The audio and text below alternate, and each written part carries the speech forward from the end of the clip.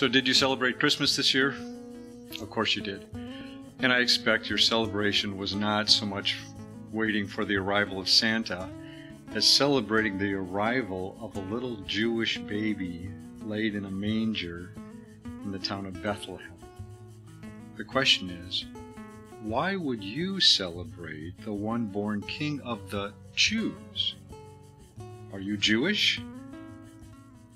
How is it that people like you and me, who don't have an ounce of Jewish blood in our veins, who live 6,000 miles from Bethlehem, now celebrate the one who is the son of David?